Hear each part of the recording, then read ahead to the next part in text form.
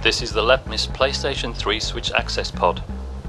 Using this device, a disabled person can access all 17 switch functions and both analog joystick functions of the PlayStation 3 handset.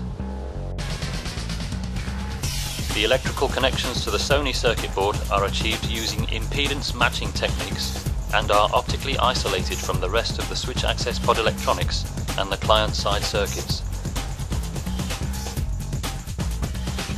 The switch access pod does not contain an internal battery and so needs to be plugged into the USB port of the PS3 console.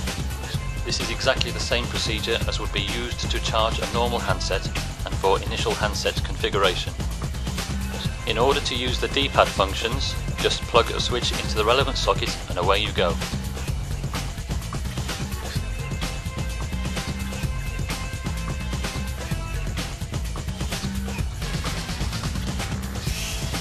It is the same for the shape buttons, the shoulder switches and all of the other switch functions found on the normal PS3 handset.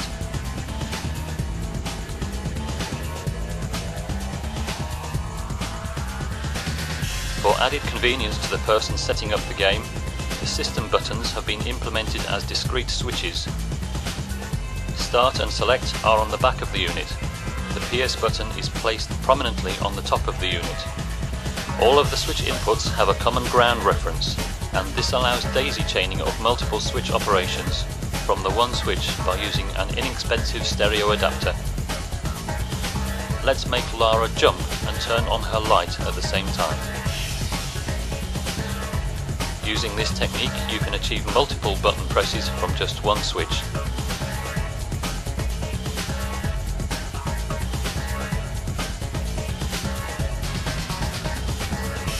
Not being able to hold the handset is no longer a barrier to being able to play.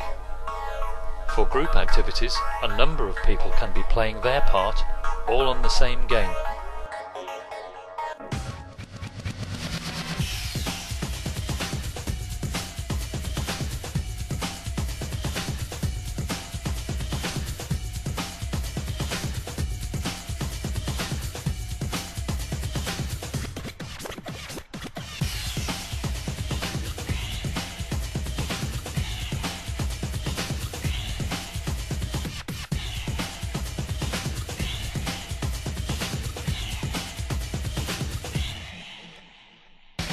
The analog joystick ports use a buffered potentiometric configuration so that any potentiometer can be applied across the three terminals of the port, with the no movement point being mid-rail at 2.5 volts.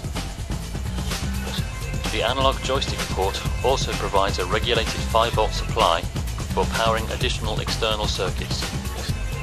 For example, a commercial industrial joystick from a wheelchair controller can be connected almost directly. This configuration allows the use of ordinary switches directly across the connections of the analog joystick port. The electrical design of the port prevents any damage to itself in the event of a short circuit between high and low reference outputs. In this way, Switch users can now access games which demanded the use of the analog joystick. For instance, the throttle of a car racing game can be set to a slow speed using a slide pot, and the steering can be achieved using one switch to steer left and one switch to steer right. What's it feel like being able to play games again? Fantastic.